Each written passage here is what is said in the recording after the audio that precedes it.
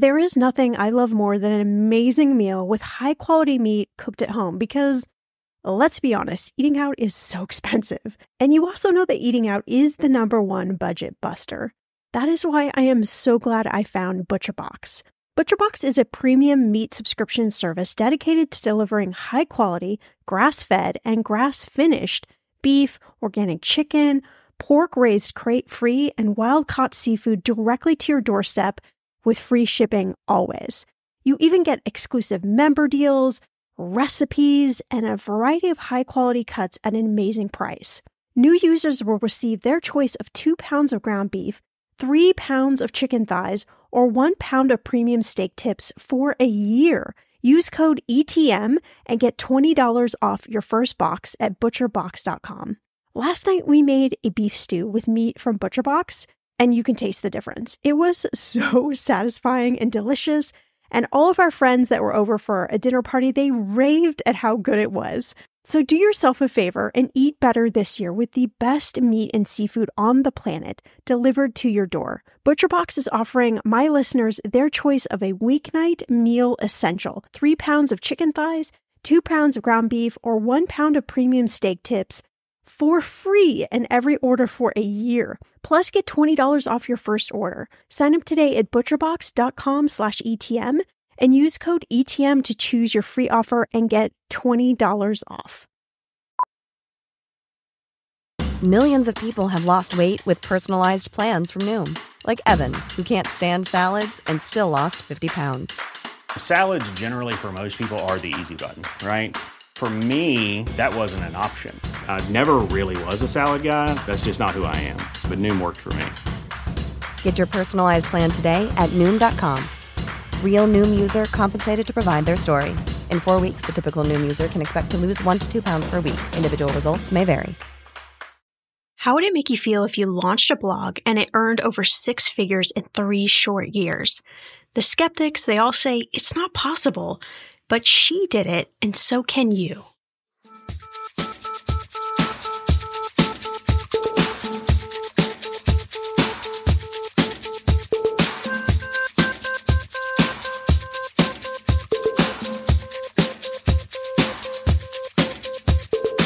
Millennial Money with Shannah Compton Game. It will expand your brain.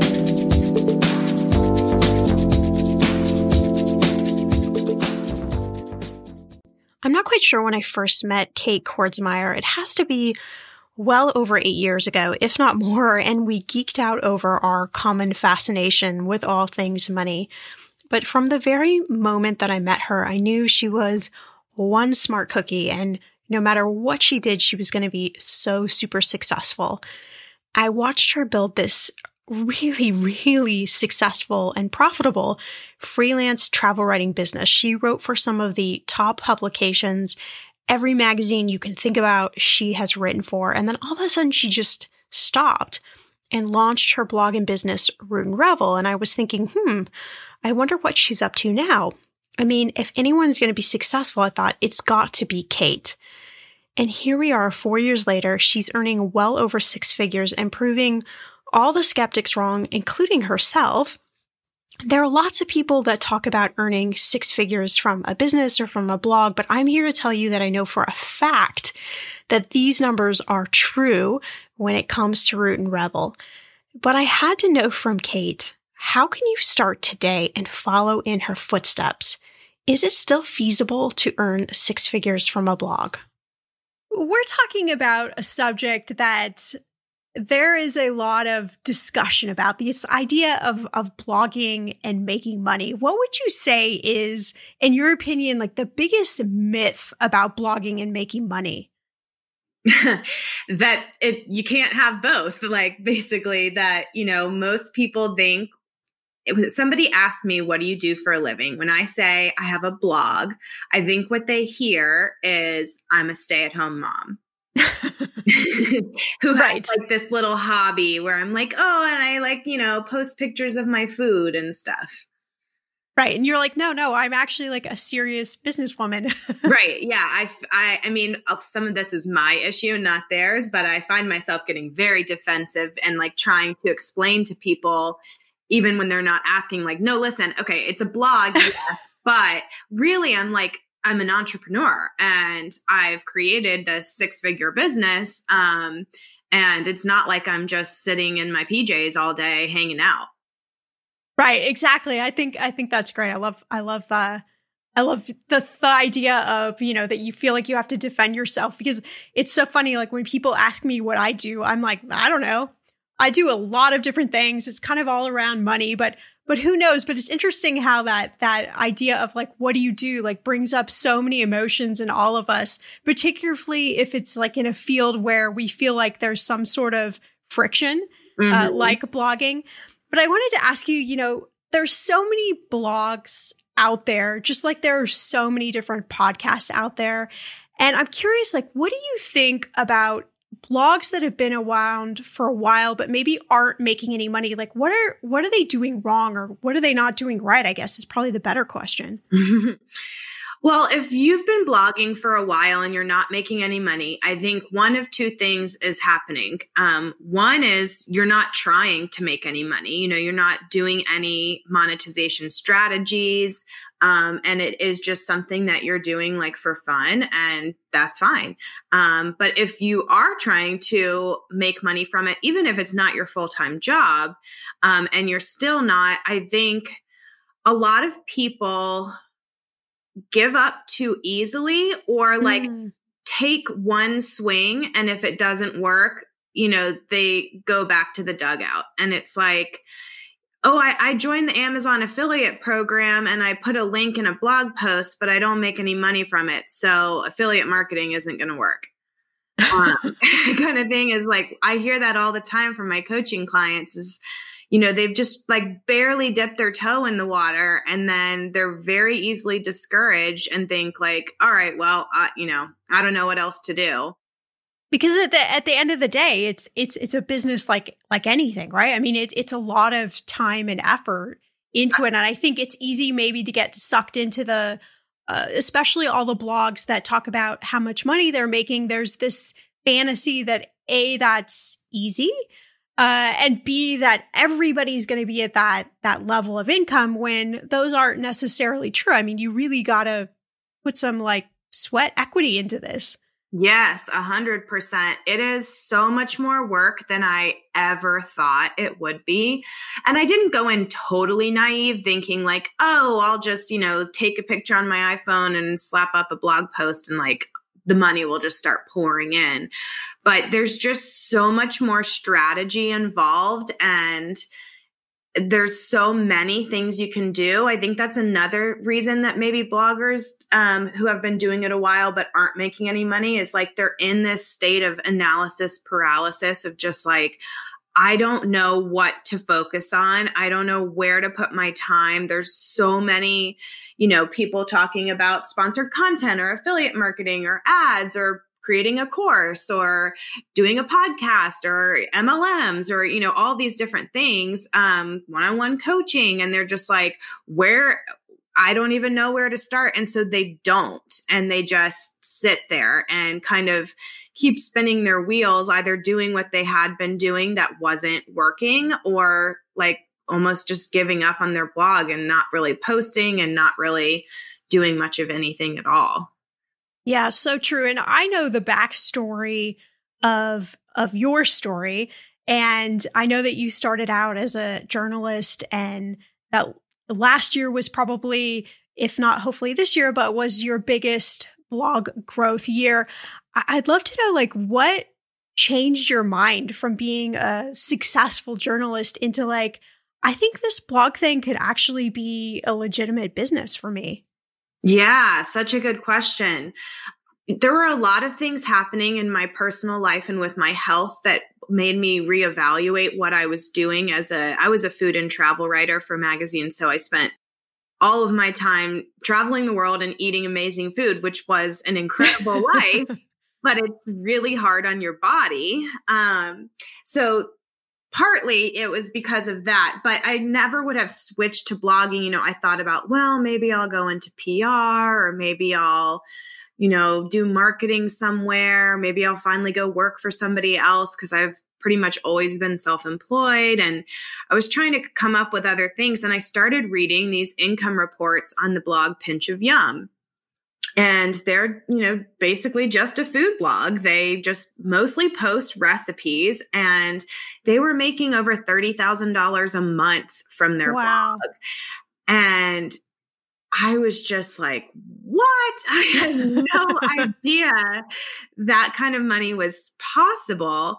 And so I started looking more into it. And then I took a couple courses myself. And then I was like, all right, I'm got to do this. This perfectly aligns with like what's happening in my life and my skill set. And I just took the plunge. And I will say that I think one of the big differences between my experience and a lot of other people's is that I started a blog 100% as a business decision. Like it was going to be a part of my business. I wasn't sure if I would be able to make it a full-time thing or, how it was going to look exactly, but it was never going to be just like a passion project or a hobby. I was looking at monetizing from day one. Were there times in that journey of when you were just starting the blog, even till today, where you thought, like, okay, this is too much. Like, I can't do it. Or were you always just like, no, I'm going to keep going. I'm going to keep going. Oh, yeah. The doubt creeps in a lot. So the first 6 months or so, it was okay that I wasn't making any money. Like I didn't put a lot of pressure on it because I was still freelancing part-time. So I still had, some income from that job. And I was just getting it started. And so I didn't really put that much pressure on it. But after the 6-month mark, and I just loved doing it so much and I didn't want to freelance anymore. And so when I started being like, all right, I need to make this my full-time thing. How can I do this? That 6 to 18 month mark, there were a lot of days in there that I thought, this is too hard, or there's too much to do. I'll never get it all done. And I think so many other bloggers can relate to that and also feel that around that 2-year mark where you just want maybe 1 to 2 year mark where you just want to say okay, it's not, maybe you're making some money, but it's not enough yet. And I think most blogs fail because people give up at that point. And yes, I just was so sure that I could do it. And I just really wanted it so bad that I kept going. And it was my first year of blogging, I think I made around $5,000 or something. It was okay, I don't know if I could, this is definitely not going to be my full-time thing. But then I pushed through, and year 2, I made $75,000. So then it was oh, okay, it's working. Yeah, this is working. Let's see what year 3 is going to look like. And then I doubled that and made $150,000. And so by year 3, I was all right, I'm convinced this, sky's the limit really. And, yeah, but to answer your original question, yes, there was a lot of doubt and fears and insecurities that came out in that first 2 years, I guess, and just powered through. What got you through? Was it connecting to other bloggers, or was it just, kind of getting past your mindset blocks? Well, some of it was getting past my mindset blocks and just really, I don't know, just putting your head down and working and just trusting the process and knowing I know this is possible. I know other people who are doing it. If they can do it, I can do it, kind of thing. And then I will say that I started getting letters from emails from readers saying how much they were helped by something I wrote or something I suggested. And that really kept me going. Even if it was 1 a month or something, I was just oh my God, I'm making a difference. And it just felt so good to really help people that I think that also kept me going. Yeah, that always is true with the podcast too. I try not to read reviews at all.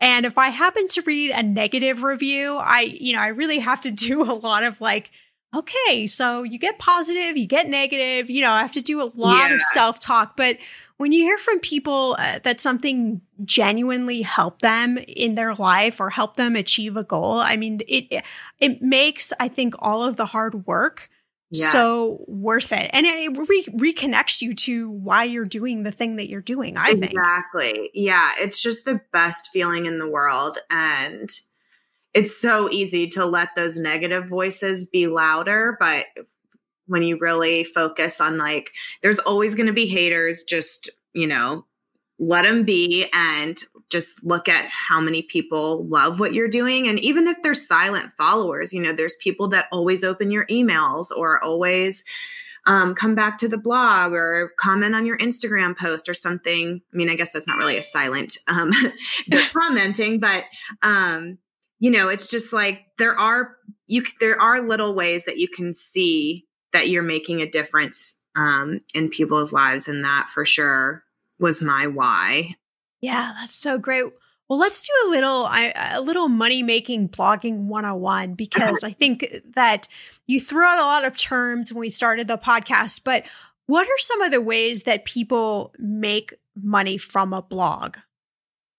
So I would say the three main ways that people make money from blogging is using advertising, like display ads on their blog, partnering with brands and doing sponsored content or different campaigns. It could be just on social media, etc. And then affiliate marketing. Okay. So those are just the main ways that people make money. I think those are the most popular ways. And there are, of course, a lot of other things you can do. I mentioned some people do one-on-one coaching or, offer services more like that. A lot of people are now getting into the course world where they're maybe selling digital products, whether it's like a course or a workshop or ebooks and that kind of thing. So there's that. I mean, there's so many different ways you can add, adding a podcast. And obviously you don't have to have a blog to have a podcast, but that's another revenue stream. And so there's lots of different ways. I think the most successful blogs have a lot of different revenue streams and don't rely on just one way of making money. Yeah. I love that. And I ironically got a few questions from listeners about blogging, and I thought it would be fun. There's 3 of them. I thought it would be fun to dive into them if you're up for it. Yeah, let's do it. So the first one comes from Jerry, and we kind of touched this already, but he says, how do I know when it's time to go full-time on your blog and quit the 9-to-5? I've been building a blog on the side, making about $500 to $1,000 a month income, but really want to make it my full-time gig, but I am really nervous. Any thoughts on how I should think about this? Yeah, such a good question. I mean, I think the answer is going to be different for everybody because obviously we all have different, budgets and expenses and responsibilities. And so, somebody who, and what's your current salary? Are you trying to replace $1,000 a month or $10,000 a month? And so you have to think of your personal situation. But I will say, I do think there is something to mindset and also almost putting the pressure on, I have to make this work.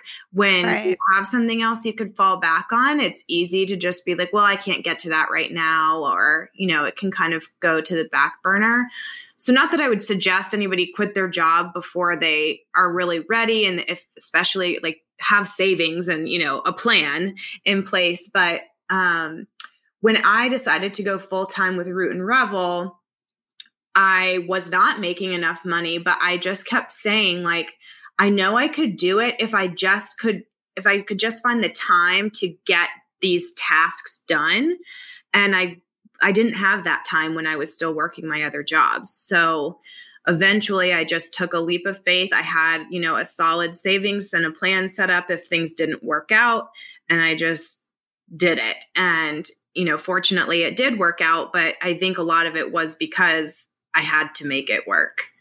Listen, if you've been using Mint to manage your money, I have got some news for you. First, the bad news. As you might know, Mint is shutting down for good. But the good news, Well, there is a way better alternative that is a personal favorite of mine, Monarch Money. And I'm not the only lover of Monarch Money. Many Mint users are turning to Monarch Money and just raving about it. I used to manage my money with an Excel spreadsheet. I know, so archaic, and it was so time-consuming. I tried all of the apps, but I just didn't find one I liked until I found Monarch. And I've got to tell you a secret. Monarch is so easy to use with a very intuitive design. You can even collaborate with your partner, and you can customize Monarch for whatever your needs are. Monarch is the top-rated all-in-one personal finance app. It gives you a comprehensive view of all your accounts, investments, transactions, and more. Create custom budgets, set goals, and collaborate with your partner. And now get an extended 30-day free trial when you go to monarchmoney.com/ETM. Let's go back to the collaboration bit.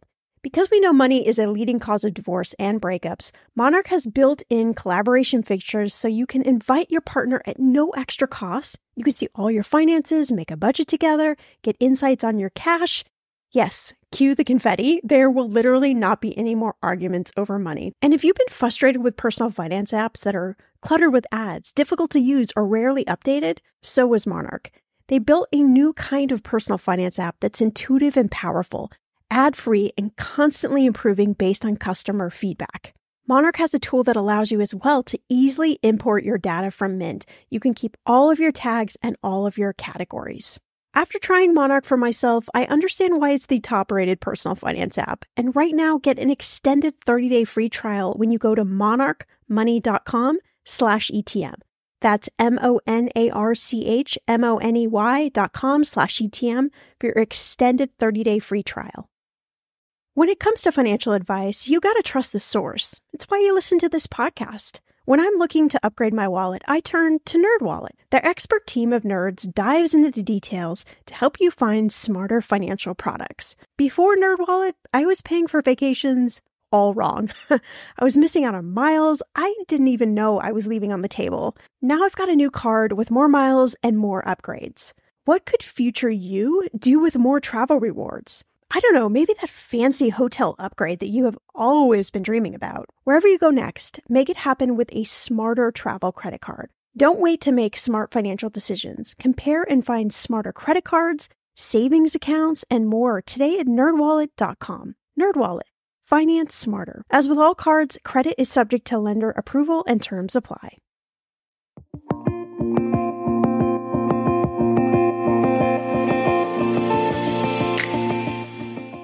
We've got an Ask Shannah, and this one comes from Julie. And Julie says, "Hiya, Shannah. I'm a big fan of the show, and honestly, I've been inspired to start my own business as a result of the Millennial Money podcast.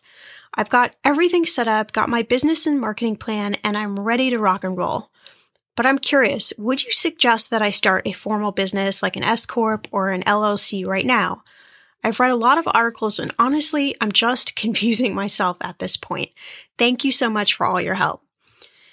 Julie, I hear you, my friend. I can't wait to hear more about your new business venture. And I know it is so confusing trying to figure out or even decipher what you should do, what you shouldn't do. It's just like a giant mess of decisions and no real concrete path forward, at least when you're first starting.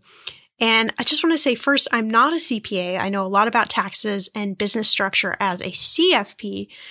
But I'm going to give you my, in my opinion, advice. And then I really would suggest that you talk to a CPA who can know more about the business you're starting, know more about your income, your expenses, all of those sorts of things to give you a more well-rounded piece of advice.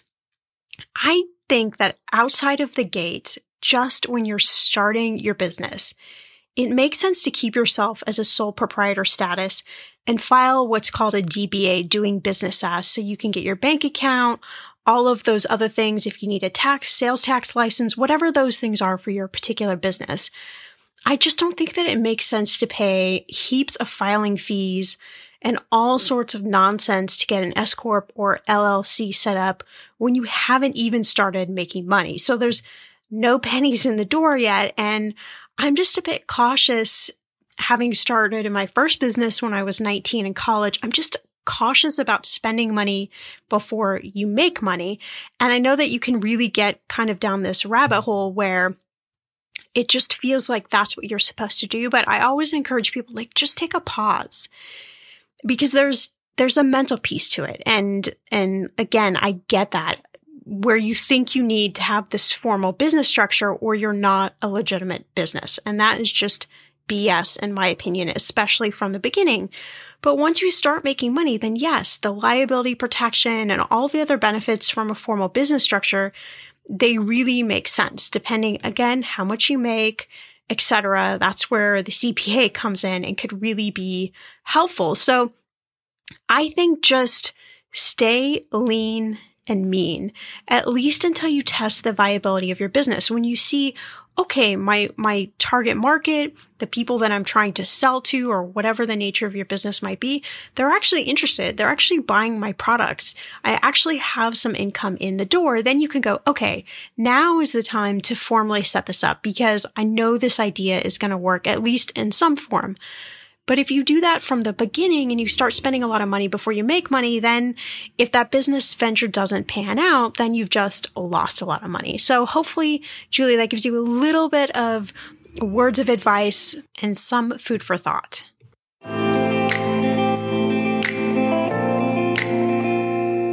And we've got another question from Crystal, and she says that she wants to create a website blog. She says, can you recommend any designers or companies for me to work with? Basically, how do I get it started? I work full time, have 3 small kids, so I don't have a lot of time, but I want to create something good. There are a million posts on how to start, but no real recommendations on how you actually do that. Okay. So, there's a lot of different ways you can go about this. And depending on whether or not you would prefer to pay somebody to do it, or maybe just pay like around $100 and buy a nice premium theme for WordPress, I think is going to be a personal preference. But when you're just getting started, I don't think you need to spend a lot of money on getting your website designed. You can spend like $75, get a self-hosted WordPress account, buy a premium theme, and then do it yourself really easily. I mean, especially if you have any real tech experience. I mean, I wouldn't recommend this for maybe an older generation or somebody who doesn't spend a lot of time on computers. But I think if you're like 50 or younger in this day and age, like you're probably tech savvy enough to customize a WordPress theme. And you can just start really simply in the beginning and really all the time. But people aren't coming to your blog because it looks pretty. They're coming to your blog for the content. So not that you want your blog to not look good, but it can be really simple and people will still stick around if the content is good. That's such a good point, because I think we can easily get trapped in the hamster wheel of it has to be perfect. It has to have all these bells and whistles. And so you end up investing all this money up front and you've not even made any money on your website or your blog yet. You've not even tested whether you could gather an audience. And so I like that permission to do it inexpensively, but just focus on good content. Yeah, absolutely. And another good thing to mention just along those same lines is you may not like blogging. Once you get started, you may decide like, oh, this isn't for me. I don't like writing, or I don't enjoy creating content, or being like having such like a public persona if you're on social media and that kind of thing. So before you've sunk a ton of money into something, like test it out, at least give it a few months of actually doing the work to decide, is this right for me? Great point. And our last question is from Sarah, and I feel like I can relate to Sarah a lot. She says, I feel like there are so many blogs out there. Why should I start one? And yet I feel passionate about blogging. I'm a great cook. I have a lot of family recipes that I want to share. But do you have any tips on how I can stand out so I can actually make an income doing this and stand out from all those other blogs? Yes, another really good question. I get this all the time as well. So Sarah, I would say, first of all, it's cheesy, but there is only one you, and only you have your unique perspective and experience and opinions and skills. And blogging is really cool because your readers are connecting with you, not just, like a foodandwine.com. They're not really connecting with anybody there. They're coming because of other reasons. But with a blog, who you are really matters. And so, yeah, there may be a bajillion other food blogs out there, but there's only one that's written by you and has your unique perspective. That being said, I would not recommend just starting a general food blog. I think in the beginning, it's really important to niche down and come up with a blog that really sets you apart from the other food blogs based on the type of content you're going to deliver. So it could be that, maybe you're celiac and it's a gluten-free blog, or maybe you're a restaurant chef and it's like how you can get restaurant quality meals at home, or maybe just be specific, yeah. right? Like, and I think that that's sort of a fear, is like, if we're too specific, then we're going to alienate a certain population. But that's being that specific with blogging, it helps attract the audience you want, right?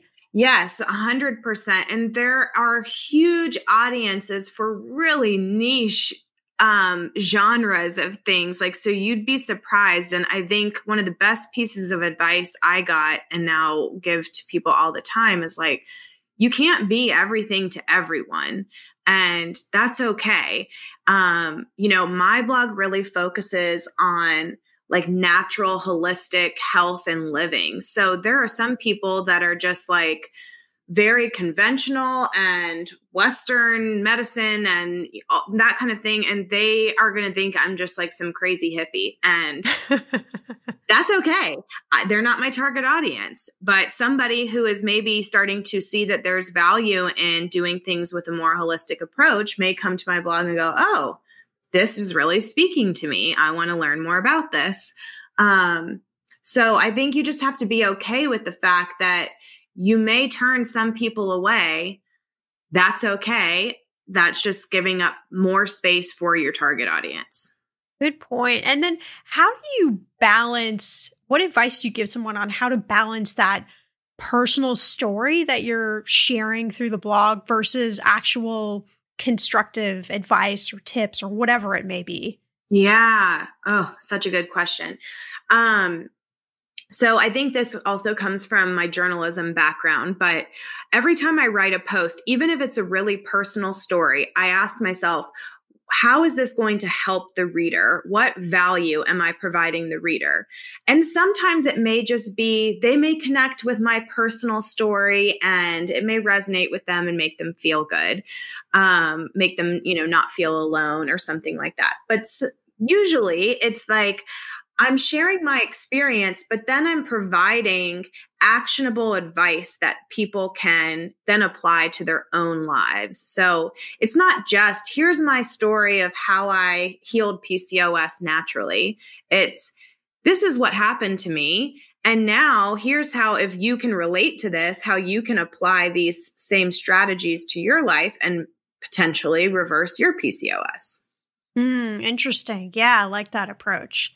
And I think, some of the best blogs that I read do that really well and balance that really well. And I would imagine it's a little bit of a trial and error to figure that out. But that's, I think, some of the fun of having a blog is you can try out different ways of dispensing information and see what the audience likes. Yeah, exactly. And your audience may ask to hear more about your personal life and your personal story, or they may feel like, okay, I'm getting enough of, a connection where I feel like I know you or that I trust you, and you have that kind of trust built with them, but they may not need to know like your dog's name. So it's just trying to figure out, find that balance. But generally speaking, I think it's better to be more vulnerable and open while still always like providing value. You're not just sharing your story because you're so interesting and everybody just needs to know everything about you. And, I think blogging can kind of be narcissistic if you let it. So always keeping the reader's interest at, top of mind. For sure. And even just in the short period of time that you have had your blog, Root Revel, and have grown it. And I've watched your growth. You've created this course, the 6-Figure Blog Academy. Tell me a little bit about like what you teach in that course, because there's so many different courses out there on blogging. And I've personally been through your course and can attest that it is great quality. And there's so much information in there that I have not seen in other blogging courses. So tell me a little bit about like the evolution of this. Yeah. So I felt like I started reading those income reports, like I said, of other bloggers before I started my blog. And so I always knew that it was something that I wanted to do as well, because it's really nice to be able to give back and to show people like this is a legit career and it could really change your life for the better. And so I started doing the income reports. And from there, I would get so many questions and emails from people. And I started doing some like one-on-one coaching and consulting with people, trying to help them get their blogs off the ground. And, or maybe they were already off the ground, but they were just stuck and not growing and not making money. And so I loved doing that so much, but it's hard, there's only one me and there's only so many hours in a day. So I needed to come up with a way that I could help more people. And of course, courses like online courses like this are such a great option for that. And the income from courses that I could earn is, so much more scalable than one-on-one coaching. So I started putting this course together in the spring of 2018, and It's now July 2019. So in that time, I had a baby and I took maternity leave and came back, and I just was like, I just feel so called to do this. And I just love talking business and strategy and sharing ideas and that kind of thing. So I finally finished the course a couple of months ago. We had a beta program that you were a part of and a bunch of other students as well, tweaked a few things, and now it is out in the world finally. And yeah, I think the biggest thing is like, I have been there. I did this myself. I'm not just somebody who's like creating courses about blogging who's never had a blog, which I feel like there's a shocking amount of people that do that. Yes. Or that haven't had success with their blogs. Maybe they have one, but so it's really like, I feel like I've just done the legwork. I've done all the trial and error and experiments. And now I've come up with this strategy, and I'm just sharing my like literally step-by-step system. We have at the very start of the course, there's a 99-step roadmap, and it is just exactly what I did in order to create a 6-figure blog. And then of course, there's 8 modules, and each of those go into way more detail about those 99 steps. Yes, all the nitty gritty. Well, I'd love, just last question, no matter where somebody is on their blogging journey, if they're just starting out or they feel like they're a pro, what's one piece of advice that you wish you knew before starting your blog that you think is invaluable now that everybody should know about? Oh, man. One piece of advice that everyone should know. Oh, I'm kind of stumped. Maybe that's how hard it is. It is. I feel like I'm thinking way too specific. I mean, maybe it's even just the simple idea that it's possible. Well, it's funny you say that. That's exactly what I was thinking, was like, I just want people to know, like, if I can do this, so can you. I am not special. I don't have, anything that you don't have or couldn't learn or outsource or figure out. I love that Marie Forleo quote about everything is figure outable. And yeah, I just think it is so possible, and it's a lot of work. Like, I'm not going to lie. This is not a get rich quick scheme.